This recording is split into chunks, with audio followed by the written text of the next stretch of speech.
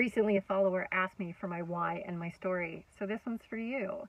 When I was in high school, I got my first job. It was in sales, and it was with a national company. I quickly became, as a high school student, one of the best salespeople in the company. But it didn't matter because I was going to go save the world. My undergraduate degree was in international community development, and I was going to move to Africa. Unfortunately, life didn't send me that direction, and I found myself in business. And I was good at it, really good at it. My heart was never in it though, and I think it was because I was always the girl in the management meetings going, doesn't anybody else here see that the emperor has no clothes?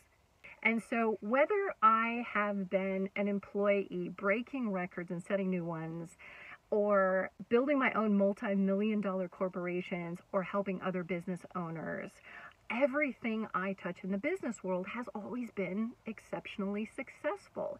But I've always done it a little bit differently than most people. And now, over the last 8 years, I have been fully stepping into it without fear. I am calling out injustice and abuses and manipulation and the great divide between those who have power and are not wanting to give it up and those that are just trying to eke out a survival. And that gap has increased dramatically over the last 15, 20 years. As somebody who has the power to affect change, and I do it all the time in business, I am trying to make a difference, not only to those that are in power to show them the error of their ways, but also to those who are a slave to the game and don't know how to get out or how to change that situation.